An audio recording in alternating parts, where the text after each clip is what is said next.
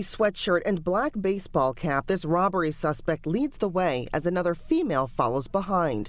The pair loaded carts full of groceries, and in the midst of the stolen goods, a baby. That is definitely even more extreme. Surveillance video from Woodman's shows them making their way to a gray 2000 Nissan Maxima in the parking lot and quickly emptying the carts. But just as they're hopping into the car, employees approach. The driver throws the car into reverse with no regard for the people in the busy parking lot, backing up, striking an employee.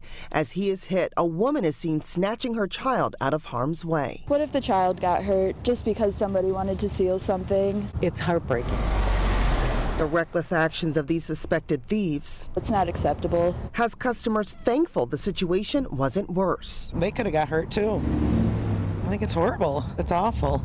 Marianne Lutz says she's glad those innocent bystanders acted quickly. It's scary nowadays. So you have to really watch out who's around you, what's going on around you. Now police want you to watch out for these two, and if you recognize them, give them a call so they can pay for their crime. I'm like, really? How can you do this? You know, how does your heart feel towards that? I mean, you're so guilty. And I don't know. It's wrong.